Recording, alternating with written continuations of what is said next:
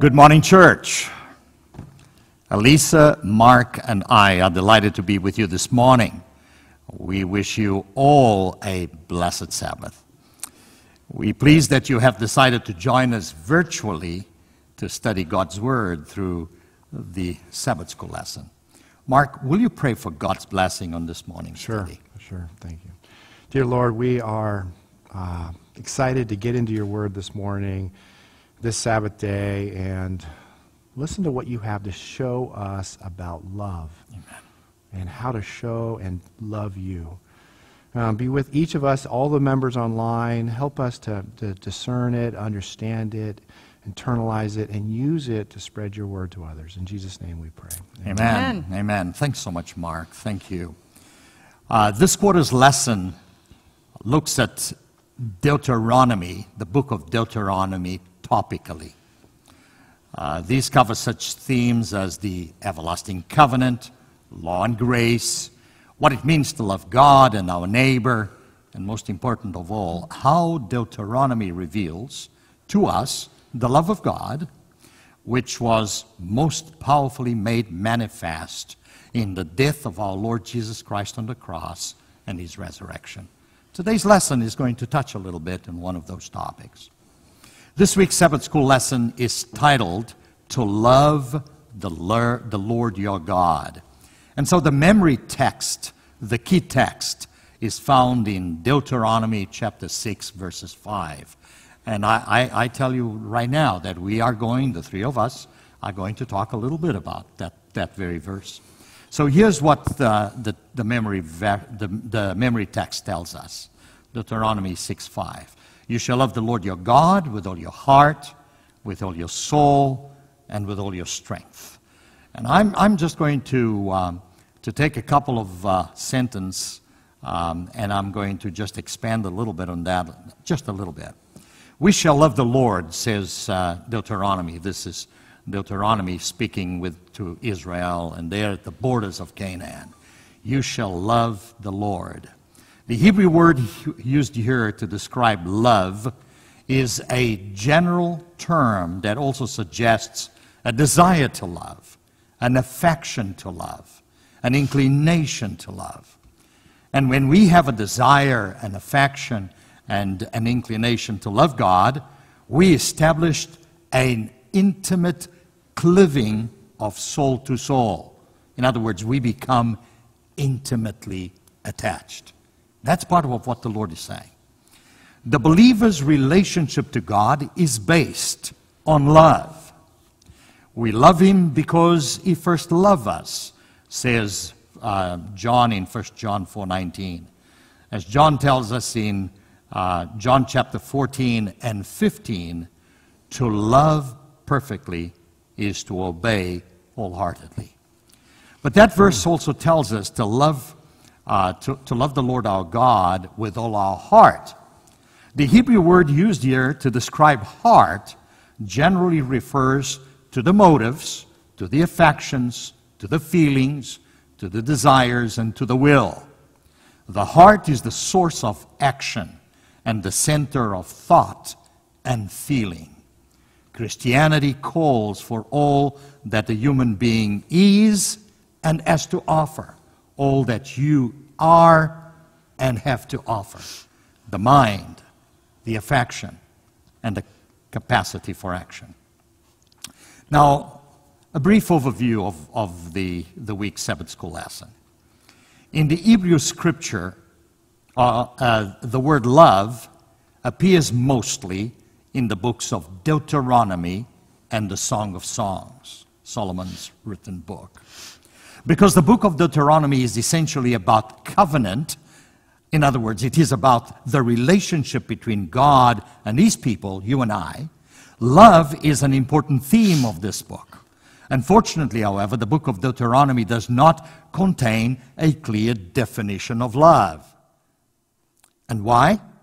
Well, love is mysterious, and it is beyond your understanding and my understanding. And so Paul tells us in Ephesians chapter 3, verses 17 to 19, Ephesians 3, 17, 19, that you and I, being rooted and grounded in love, may be able to comprehend with all the saints what is the width, the length, the depth, and the height, to know the love of Christ which passes knowledge, is beyond knowledge, that you may be filled with all the fullness of God. Love that is rooted, and I'm going back to that verse, love that is rooted, verse 17, goes down deep into the soil of the soul, engaging all the faculties of the mind, while love that is grounded is the firm foundation on which all our relationships exist. There is no argument against love of this kind, because there is nothing greater, as Paul tells us in 1 Corinthians chapter 13, verses 13, and where he ends that chapter saying, and now abide faith, hope, love, these three. But the greatest of these is love. Christ's love is beyond the knowledge of humankind because it is infinite and free, never exhausted, forever presenting new fields of understanding. Love springs directly from the experience of possessing the indwelling Christ. You and I possessing the indwelling Christ, and becomes the rooting and grounding of the unity between God and human beings, and between us and our fellow human beings. The more we get acquainted with God's Word and with God Himself, the greater is our understanding that love appears associated with God, with fear, and we're talking about reverence and respect, and with God's law. In this week's lesson, we will discuss three complex themes and the difficult questions that are associated with each of these. One of these themes is love and God. What is love, we ask? If God chose His people because He loved them, not because they loved Him, then what is love? If love began with God and has no cause in the object of love, if God has no cause in the object of love, well, why does God love? In response, from you and from me as human beings, our human point of view, how can we love a God whom we cannot see? What about this theme of love and fear? If there is no fear in love, and the Bible tells us so in 1 John 4:18, then how can we love God and fear Him at the same time? What about love and the law? How can we love God freely when we are commanded to love Him? How can we reconcile the imperative and legalistic aspect of the law and the spontaneous character of love? Love is spontaneous, and yet the law is imperative and legalistic. So, without any further ado, we are going to begin our discussion, and I'm going to ask Mark to talk about God and God's love. Thank you. Thanks, Victor. And I think this section on Sunday, for me, it's how do you love God and why do you love God? And I think Victor had a good introduction to Deuteronomy. Up until this point in Deuteronomy, it's kind of a history lesson that's going on to the children of Israel about why they've been in the desert for 40 years. And then he talks about kind of things that prepare them to go into the promised land, and those statutes, those commandments that he wants the children of Israel to understand, reaffirm, before they go into the promised land. So when they get there, they're going to be able to survive and thrive. And let's read just a little bit about this in Deuteronomy chapter 6, verses 1 and 2 to start off here. Now this is the commandment, and these are the statutes and judgments which the Lord your God has commanded you to teach you, that you may observe them in the land which you are crossing over to possess, and that you may fear the Lord your God, to keep His statutes and all His commandments which I command you, you and your son and your grandson, all the days of your life, that your days may be prolonged. So that's how the Deuteronomy chapter 6 starts out.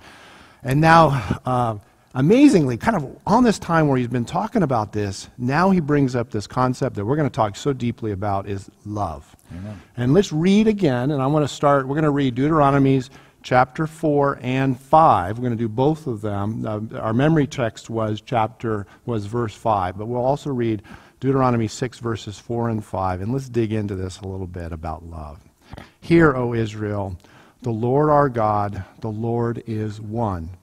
You shall love the Lord your God with all your heart, with all your soul, and with all your strength. So in verse 4, it's neat there. It's showing a great proclamation. What is that proclamation? It's right there. The Lord is one. Exactly. The Lord is our God. And I think this is a neat start of this. This first verse later becomes the center of a Jewish daily worship That's right. solution that they do, where they emphasize the unity of the Lord being one. And in the environment where you got these other countries and believers that are believing in these multiple gods, and in the children of Israel, they know the one true God, and this reaffirm that this is their God and the only true God. And, for today, we can talk about that. I mean, we know God today, but there are lots of other possible gods that are out there that we might be following. Social media. Yep, absolutely. Materialism. Physical types of desires. Drugs, alcohol. Those are gods that we could be. And what this first section is a reaffirmation, and what the children of Israel did is, and what Moses did here to say is, we want once again that the Lord is one. Mm-hmm. Now let's get into the real into the important one, or not the more important one. It's just the preamble. But the second one is what God is commanding us to love. You shall love your God with all your heart, all your soul, and with all your strength. And let's talk about heart. And Victor brought up about it, that heart is from the Hebrew word leb, okay? Mm-hmm. And in the Old Testament at this time, it's more, of course, they probably knew about the heart as an organ, but for them, this idea of heart means our will, exactly, our mind, our consciousness, our emotions, our understanding. It's kind of like your brain, but more than our brain. Yep. And let's see what Proverbs 4:23 says about this important part of ourselves. It says, Proverbs 4:23, above all else, guard your heart, for everything you do flows from it. Amen. So we learn that God tells us, in Proverbs, to guard our heart, but instead, in this verse, what we're saying is God wants us to fill it with Him. So everything coming out, everything, our mind, our consciousness is filled with Him. He wants us to love with all our heart. The next one is, so why does He do this? We can get a clue of this, and we're going to learn more about this in our lesson by Jeremiah 29, verses 13, that says, You will seek me and find me when you search for me with all your heart. Right. Interesting, all your heart. Exactly. And what are you going to do? You're going to find God. Yeah. Okay? God already knew at the beginning that by following these laws, that wasn't enough. And I think that's what He's saying here. The laws themselves weren't enough. We have to seek Him with all our heart. Mm-hmm. The next thing He says is that we need to love God with all our soul. And let's read about soul. Soul is from the Hebrew word nepas. It's said a lot of times in the Old Testament. And we first hear about soul from the book of Genesis, chapter 2, verse 7. Let's read what it says. The Lord God formed man of dust of the ground and breathed into his nostrils the breath of life, and man became a living soul. Kind of a living being. Right. It's a state of consciousness, a connection. And this soul can have feelings. It can be sad, it can be grieved, it can be rejoiced, it can be weeping, but God wants it to be filled with Him, all your soul. And when you have that connection with Him, we're going to read about, as Victor mentioned about Psalms, some feelings and things that are very attuned to what you do when your heart is filled with God, your soul is filled with God. Let's read Psalms 42, verses 1. And as the deer pants for the water brook, so pants my soul for you, O God. Amen. And then I'll read Psalms 119, verses 20. My soul breaks with longing for your judgments at all times. And then in Psalms 63:1, let's read another one. O God, you are my God. Early will I seek you. My soul thirsts for you. My flesh longs for you in a dry and thirsty land where there is no water. So God wants us to love us with all our heart, with all our soul. And the other one is strength. In my mind, strength is not how pick this table up. In my mind, I think that what we're going to read about it is that it's where we put our focus. It's where our intensity is. A contemporary way of thinking about this is about, it's mainly not only our physical capabilities, but our mental capacity to overcome obstacles. In our daily walk, when we're overcoming obstacles, God wants us to have Him in there, showing strength with Him, Amen. For Him. Intensity that He wants us with that. And why does He do this? Okay, we're going to learn more and focus on it more, but in John 4, verses 7, it says, 1 John verses 4, verses 7, it says, gives us another hint. Beloved, let us love one another, for love is of God, and everyone who love is born of God and knows God. God wants us to know Him. Amen. Thank you.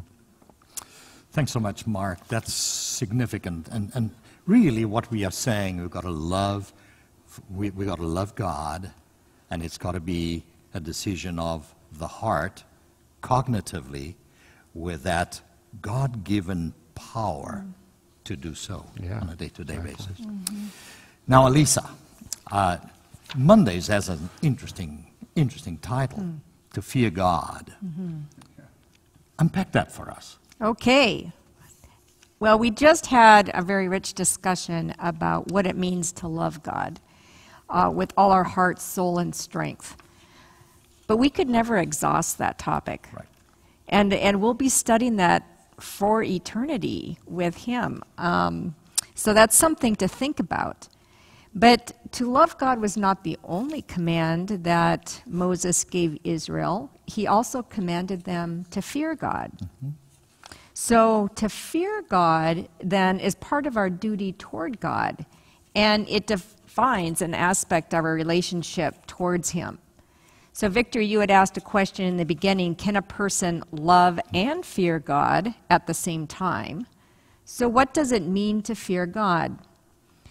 Let's read Deuteronomy 10, verse 12, to learn a little bit more about how love and fear relate to each other and work in harmony in our relationship with God. Amen. And the text reads, And now, Israel, what doth the Lord thy God require of thee but to fear the Lord thy God, to walk in His ways and to love Him, and to serve the Lord thy God with all thy heart and with all thy soul? So there's a good hint there because all of those elements are strung together. So they're not disconnected. It's a simple thought that goes together, but one to contemplate. That Hebrew word there for fear is yare. It means to revere, to stand in awe of, to honor and respect. Amen. It can also mean to be afraid. So it's something to really contemplate. What does it mean to fear God? And if you're on the side of God and you love Him and you're obeying His commands, the being afraid does not have the same context as if you are outside of His will. That is correct. And so later on in the lesson, we'll even talk about in Revelation 14, where the command at the end of time is to fear God and give glory to Him, because a universe has forgotten to fear God. Yeah. Right? So to better understand how we can fear and love God at the same time, we should examine God's relationship toward us to give us the proper context. So I'd like for us to go to Jeremiah 7:23. And in that text, God commands us to obey his voice, and he will be our God, to walk in all the ways he commands, that it may be well with us. He wants us to prosper. He wants to give us a good life. And we do that by being within his will. In Matthew 11:29 and 30, the Bible says, "Take my yoke upon you, learn of me, for I am lowly in heart, and ye shall find rest unto your souls, for my yoke is easy and my burden is light." Amen. Those were Jesus' words. And, you know, he's letting us know that being in a relationship with him and being obedient to his law is not burdensome. It's actually the opposite. Correct. Right? Correct. He created us to worship and to worship him. I'd also like us to go to Ephesians 2:1-10, because in this passage here, we're going to read of the transformative power of God, who through his mercy and love towards us gives us a new life in Christ Jesus. And the texts here read, "And you he made alive who were dead in trespasses and sin, in which you once walked according to the course of this world, according to the prince of the power of the air, the spirit who now works in the sons of disobedience, among whom also we all once conducted ourselves in the lusts of our flesh, fulfilling the desires of the flesh and of the mind, and were by nature children of wrath, just as the others." So the natural state of humanity, of fallen humanity, is really to be at odds with God. Right. And then in verse 4, it says, "But God, who is rich in mercy, because of his great love with which he loved us, even when we were dead in trespasses, made us alive together with Christ. By grace you have been saved, and raised us up together and made us sit together in the heavenly places in Christ Jesus. And in the ages to come, he might show the exceeding riches of his grace in his kindness towards us in Christ Jesus. For by grace you have been saved through faith, and that not of yourselves. It is the gift of God, Amen. not of works, lest anyone should boast. For we are his workmanship, created in Christ Jesus for good work, which God prepared beforehand that we should walk in them." Amen. So when we consider the great love of God towards us and his desire to reconcile us back into a relationship with him, not only for our prosperity and well-being on this earth, but also for eternity and our opportunity to live and reign with him for eternity, it's really a thought that we can't comprehend. So in these passages we read, we found a very loving and merciful God who has poured out all of heaven, sending his precious Son for us so that we could be reconciled to him. And it is in that context of a living God with this powerful love that we should understand what it means to fear God. In Proverbs 9:10, it says, "The fear of the Lord is the beginning of wisdom." Amen. So it is the fear of God that puts our love toward him in its proper context. It is his sovereignty, his supreme authority over all that is in heaven and in earth that commands our reverence and awe and respect. He is the only being that is worthy of our fear, and it is his power and love towards us that makes it possible for fallen humanity to love him and to keep his commandments. So I'm going to pass it back over here to you to talk about the commandments. Thank you so much, Elisa. And All right. how wonderful it is. I hope we can all see the picture. The Lord is saying, I really love you with all my heart, and I want you to love me back with all your heart, with all your soul, and with all your mind. Now, I am your creator, so respect and revere who I am. Amen. It's just wonderful so far. All right, Tuesday's lesson really puts God's love first, and God's love is first. He first loved us, and I think that is important. So in Deuteronomy, Moses told the Israelites repeatedly about God's love for their fathers and for themselves. When we read Deuteronomy, Deuteronomy truly is probably one of the books of Scripture that emphasizes God's love tremendously. But more than just in words, Moses is reminding the Israelites how the Lord revealed his love through his actions, by his own power, throughout their journey together. Here are a few verses. I want to, I've got about 4 or 5 or 6 verses that I want to concentrate on and unpack. All in Deuteronomy. Deuteronomy chapter 4, verses 37. Moses writes as follows: because God loved your father. You know, he's talking to the Israelites. Because God loved your fathers, therefore he chose their descendants after them. And he brought you out of Egypt with his presence. We're talking about God's presence, and with his mighty power, God's power. So God promised Abraham that he would be the father of a great nation, and that his seed would exist before God forever. God himself brought the Israelites out of Egypt with his mighty power to fulfill his promise. This is love in action. Amen. In Deuteronomy chapter 7, verses 7, and we're going to read verses 8 and verses 13 in chapter 7, but first verses 7, Moses tells us that the Lord did not set his love on you, nor chose you because you were more in numbers than any other people, for you were the least of the peoples. Now that is encouraging, because if I think that I'm a minority, I really love the fact that Lord looks at me without thinking that I am the least of these. And so 200 years later, and this is how relevant the scripture is, 200 years after the promise was given to Abraham, there were only 70 descendants on earth. 70 descendant families. Some of the Bibles talk about 70 men, but really that's representative of households. So 70 families. In Deuteronomy chapter 7, verses 8 and 13, Moses tells us how much God loves in action. Let's read it.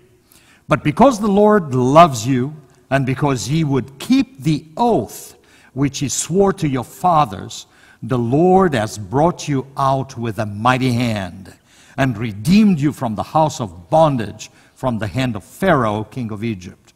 Verse 13. And he will love you, and bless you, and multiply you. He will also bless the fruit of your womb, and the fruit of your land, your gain, and your new wine, and your oil, the increase of your cattle, and the offspring of your flock, in the land which he swore to your fathers to give you. What are we saying here? These verses, God's love is compared to that of a parent for his children. The mighty hand of God is divine power, is used to deliver his people and to strengthen them to fulfill their true destiny. This is seen in the development of Abraham's seed into a mighty nation. In due time, the nation became as the stars of heaven in multitude, as we read in chapter 10. One more verse. Deuteronomy chapter 23, verses 5. This is a verse that those of us who are raised in the church will know pretty well. And those of us who read, of course, know very well. It says, nevertheless, the Lord your God would not listen to Balaam. But the Lord your God turned the curse into a blessing for you, because the Lord your God loves you. Let's see how God acted here.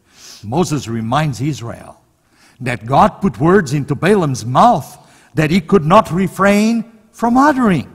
It became impossible for Balaam to thrust aside God's blessings and inflict curses on God's people. The curses were turned into blessings. Other examples of God's protecting care. Joseph from a slave to prime minister of Egypt? What about Mordecai and the Jewish people? Saved from a death sentence. What about Daniel and his 3 companions? Saved from the lion's den and the fiery furnace. God's love in action. The Israelites were God's children, and He loved them. Despite their shortcoming, their failures, their sins, God's love for them, for Israel, remained steadfast. A love that was powerfully manifested in His dealings with them. This should be encouraging for you and for me, because that love is the love that God loves. So, as Deuteronomy clearly indicates, there were rules, there were regulations, there were admonitions and warnings to encourage the Jewish nation to obey God's commandments, His judgments and His statutes. And yet, they were first and foremost to love God with all their heart, their soul, and their might. So why should we love God? Why should we love God? You know, 1 John chapter 4, verses 19 tells us that we love Him because He first loved us. James tells us in James chapter 1, verse 17, that every good gift and every perfect gift is from God, is from above. And it comes down from the Father of lights, which whom there is no variation or shadows or turning. God is constant. What James is telling us in this verse is that God is the originator of all good, and that no man exercises any fine quality that did not come from God. If God had not first loved us, we would not be capable to love. We would have been abandoned in sin and would have produced hate instead of affliction. God's love for us predates our existence, in that the plan of salvation was in place way before the foundation of the world. As Paul tells us in Ephesians chapter 1, verses 4, God chose us in Him before the foundation of the world, that we should be holy and without blame before Him in love. The Desire of Ages, and this is an incredible passage. The Desire of Ages, pages 22, Ellen G. White says, the plan for our redemption was not an afterthought, a plan formulated after the fall of Adam. It was a revelation of the mystery which has been kept in silence through times eternal. And then she finishes with this sentence. It was an unfolding of the principles that form eternal ages, that from eternal ages have been the foundation of God's throne. To love someone who already loves us is not unusual. In 1 John chapter 4, verses 19, John is claiming that the love of God for us has resulted not only in our reciprocal love for God, which is natural, but also in a universally loving attitude in our part. We continually love not only God, but all creatures, because of the superlative love of God that we experience every day in our lives. Ellen G. White, in Acts of the Apostle, pages 551, makes the following statement, and I love this statement. Supreme love for God and unselfish love for one another. This is the best gift that our Heavenly Father can bestow. This love is not an impulse, but a divine principle, a permanent power. The unconsecrated heart cannot originate it or produce it. Only in the heart where Jesus reigns, it is found. We love Him because He first loved us.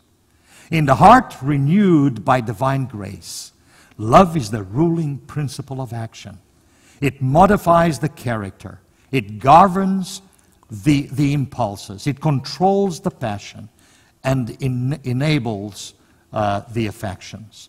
This love, cherished in the soul, sweetens the life and sheds a refining influence on all around. How fortunate we are that God is indeed a God of love, a love so great that He wants, that He went to the cross for you and for me, a self-sacrificing love in which, as Paul tells us in Philippians 2:8, He humbled Himself and became obedient to the point of death, even to death on a cross. You see, my friend and my brother, what an incredible revelation of God's love for us. Let's love God with all our heart, with all our soul, and with all our might. Mark, God tells us that if we love Him, we need to show that love through obedience. That's right. That's what Jesus said to the disciples in John chapter 14, verse 15. If you love me, keep my commandments. And He said to them during the Last Supper.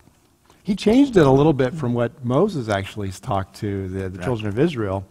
And we'll talk about it a little bit, just a little bit. He took an and replaced it with a comma. That's right. Love and obey. Love and do my commandments. Let's read in Deuteronomy 7, verse 9, and dig into this a little bit further about what Moses said to the children of Israel. Therefore know that the Lord your God, He is God, the faithful God, who keeps covenant and mercy for 1,000 generations with those who love Him and keep His commandments. In fact, I would say today's lesson would be love me and keep my commandments, but we're going to bring Jesus in, and so Jesus can do what He wants. Exactly. In Deuteronomy 11 chapter 11 verses 1, we see it again. Let's do another time where Moses speaks. Therefore, you shall love the Lord your God and keep His charge, His statutes, His judgments, His commandments, Amen. Always. You know, it's interesting. You know, it's not love me or keep my commandments. Okay? It has to be both. It doesn't work if it's one. In fact, I would say that if you did not love, without love of God, could we keep our commandments? Actually, it's pretty tough. I mean, I would say even with love, it's going to be tough. That's exactly right. Exactly. But if we didn't have it, we'd be hopeless. Hopeless. We know that the children of Israel had trouble with this too, and keeping His commandments, and we know constantly before this time they had trouble. In fact, the reason for Deuteronomy was because of the children of Israel that had come out from Egypt, had been redeemed from God, coming out of Egypt, and it was the 12 spies that went into and actually got to look at the promised land 40 years earlier. Right. And they came out and they had an opportunity to go into the promised land, but they didn't trust God, and as a result, a whole generation passed before we're back again. Amen. And that was a case where they weren't following God's commandments, even though I'm sure some even love God. So we have to, the only chance, and God is doing this because we can't just have His commandments. Right. And so miraculously He tells us, you just can't have your commandments. No, you need to love me too. But there is a relationship there. There is this love and obey. Okay, that's important. Let's read Deuteronomy 10 verses 12, which Elisa mentioned, and we're also going to read verses 13 to talk about this some more. And now, Israel, what does the Lord your God require of you, but to fear the Lord your God, to walk in all His ways and to love Him, to serve the Lord your God with all your heart and with all your soul, and to keep His commandments of the Lord and His statutes, which I command you today for your good. It's amazingly that, he's told them about the love, and He says, okay, I need you to love and obey me now. But this is already after He had redeemed them from Egypt. He had already blessed them already. Right. And actually, it's the same thing for us today. Exactly. God has already blessed us already Jesus died on the cross, Exactly. and our salvation Exactly. is secured. He asks us, though, to love and to obey. Exactly. Okay? But by doing this, we are going to get more blessings. It's not like it's done, that, that he did this, now we got to do this. He promises even greater things ahead of us. And he promised things to the children of Israel, and Moses did in Deuteronomy. And we're going to read Deuteronomy 19, verses 9, just one of the promises he's given to the children of Israel. And it says, "And if you keep all these commandments and do them, which I command you today, to love your Lord your God and to walk always in his ways, then you shall add 3 more cities for yourself besides these 3. Amen. But God has promised us much more than just 3 Three cities, cities, right? right. He's promised everlasting life, Amen. right? This love is a relationship with him. And in this love relationship with God, he's asked us to do his commandments. In that sense, it's pretty simple, because I think that when you truly love someone, you're going to try to do, and truly love God, you will find that it will be easy to obey, because you're going to want to do something that pleases them. And if you ever have a trouble, I'm going to sit back, if you have a trouble of following something that you know is right, I'm going to say, we come back in here and in this lesson and say, first love God and really understand the relationship, and I think you'll find that it becomes easier. Amen. It'll become easier, because it is easy. And what it is, it's a natural progression. Let's read in Psalms, which Victor mentioned about another place where they talk a lot about love. In Psalms chapter 119, verses 70, and we'll read a couple others, but this is one. "Their heart is as fat as grease, but I delight in your law." That's right. And let's go chapter 119, verses 97. Oh, how I love your law. It is my meditation all day long. When you love God, these become natural. It just becomes a natural extension of that love, which is obeying. And God has asked us to do that and obey him. This relationship of Jesus is first, that relationship followed by the law. God wants us more than just to obey the commandments, not more. He wants us to love him so that we may know him. Thank you. Thanks so much, Mark. Absolutely.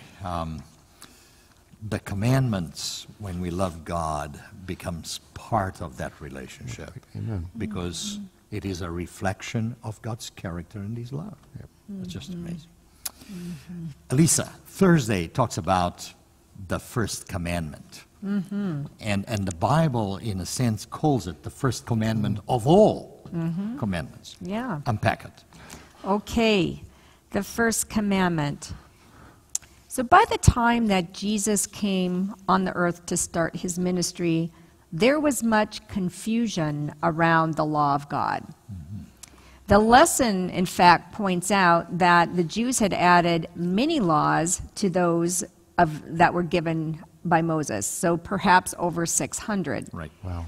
We often find Jesus debunking these traditions to reveal God's true law, and in essence, reveal who God really is, Wow. right? That was his mission.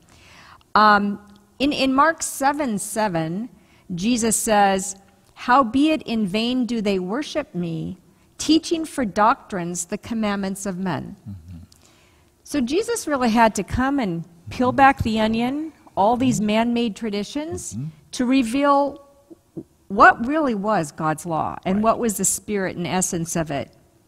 So perhaps it's not, surprising of the story that we read about in this lesson of a scribe, someone who had dedicated his life to understanding the law, had studied the law, how it applied to every question. And he raised a question up to Jesus and said, "What is the first or the greatest of these commandments?" So let's take a look at Mark 12:28-30 and read a little bit about this story.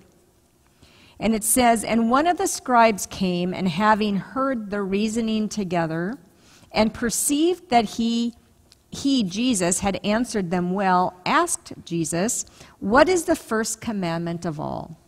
And Jesus answered him, 'The first of all commandments is, Hear, O Israel, the Lord our God is He is one one God. Lord. Amen. And thou shalt love the Lord thy God with all thy heart and with all thy strength. And this is the first commandment. Amen. So Jesus here was quoting Deuteronomy 6, 4, and 5, which we have read through the lesson this week. And he summarized literally the first 4 commandments in that first one. So if you go back and look at Exodus 20 sometime and look at the first 4 commandments, you will see that they all pertain to our relationship with God Amen. and what that means. And so he summarized it in this one statement: Thou shalt love the Lord thy God with all thy heart and with all thy strength. Jesus doesn't leave it there. And I'm going to do a little bit of expanding on the theme of the lesson today, because I think it's important for us to understand our relationship to God also in the context of our relationship with others. Amen. So Jesus goes on to say that the second commandment, the second is like unto it, thou shalt love thy neighbor as thyself. And on these 2 commandments hang all the law and the prophets. Amen. And that came from Matthew 22, 39, and 40. So in essence, these 2 sentences summed up the whole law and the prophets, the whole entire scriptures that they had at that time. And Christ really simplified what it meant to love God and what his commandments were. So Jesus clearly pointed out that God's law does not change. Amen. No matter how many laws and ordinances man had tried to add or how man tries to change God's law, his law does not change. Our duty to God is to love him above all else and demonstrate that by keeping his commandments. Jesus said, if you love me, keep my commandments. And that's in John 14, 15. Right. So this is still true for us living in these end times. And we had discussed Revelation 14 a little bit earlier, and that is the 3rd angel's message. And again, you can go back and read that. I encourage you to do that. But in Revelation 14:12, it describes God's faithful as those who keep the commandments of God and the faith of Jesus. And as we were thinking about this, I want to, kind of summarize and think about a last thought before I hand it back to you. God laid out for us the proper order of things. Amen. Yeah. Love God above all else. Love your neighbor as yourself, right? And then love self, really. Exactly. Right? Exactly. The world has turned that upside down. Absolutely. The Yeah. world loves self first. Yep. I might love you and be in awe of you, right? You might be, the sports guy that I like to follow or, whatever. Right. And so I may revere you a little bit more. But then I put God last. Last. Exactly, Elisa. We have turned it around, or Satan has turned it around. Exactly. And God is calling us to turn it back around Amen. and make him supreme. Amen.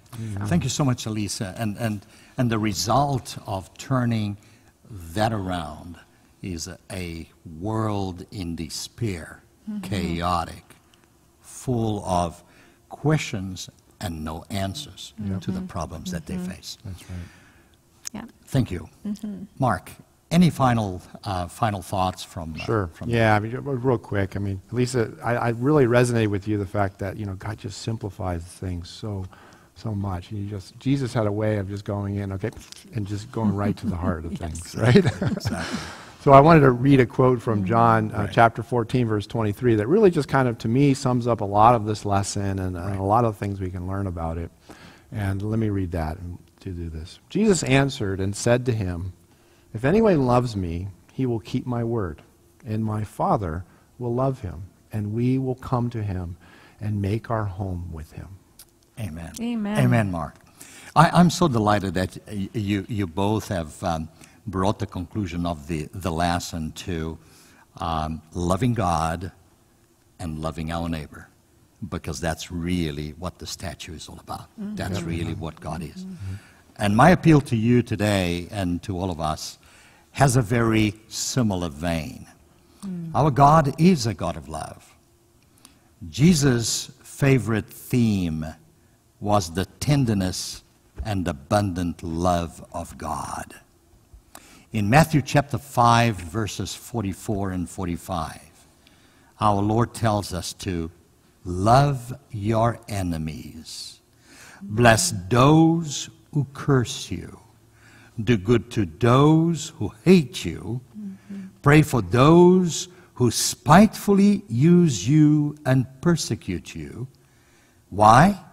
That you may be the sons of your Father in heaven, because that's who the Father is. For he makes his sun rise on the evil and on the good, and sends rain on the just and the unjust. That is our God. Amen. God wants us to be that way. And then in Luke chapter 6, verses 35 and 36, Luke 6, 35 and 36, God tells us, and your reward will be great, and you will be sons of the highest. For he, God, is kind to the unthankful and evil. Therefore be merciful, just as your Father also is merciful. Now, I know that these are sometimes hard instructions for us to really bring in and internalize. But I want you to think about this. You see, in stooping down and washing the feet of his betrayer, and we're talking about Judas Iscariot, Jesus revealed the loving nature of the Father.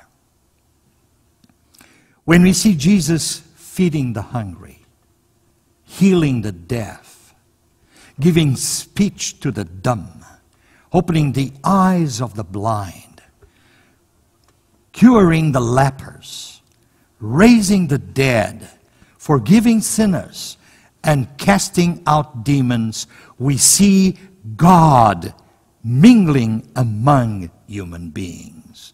God is in your life every day. He's in my life every day. And as He's mingling among you and among me, He brings His life to us. He set us free. He gives us hope. He points us to the restored new earth to come, that for which you and I are looking forward, and looking forward with great love and great anticipation. 1 John chapter 4, verses 16 tells us, God is love. And he who abides in love abides in God, and God in him. You see, when we abide in God and God in us, we established an intimate cleaving of soul to soul. God's soul, our soul, soul to soul. We become intimately attached. Christ knew the revealing, that revealing the precious love of the Father, the precious love of God, was the key to bringing people to repentance and to love the Lord our God with all our heart, with all our soul, and with all our might. Amen. Let's pray. Gracious Heavenly Father, I just want to thank you so much for your incredible love. Amen. A love that is not only expressed on the printed page, but a love that is expressed every day as we journey with you. Lord, a love that ensures that we have a place at the table when we celebrate our coming into the New Jerusalem with you. I want to thank you for that. I want to thank you, Lord, that when you abide in our heart, when the Holy Spirit occupies the temple which is in each one of us, that our will can be molded into yours, that you can help us die for self. And that, Lord, our character can be changed, and the light that we shed is yours. The truth that we become and share is yours. And Lord, the love that we have is truly your love through us. I thank you, Father, for your amazing grace. Father, give us a wonderful Sabbath. Lead our lives. Give us the strength of character to understand that you are the provider of faith and trust. And Lord, that through the Holy Spirit, you will help us obey and keep a relationship with you that is eternal. For we thank you and we love you, Lord. And in your name we pray. Amen. Amen. Happy Sabbath. Happy Sabbath.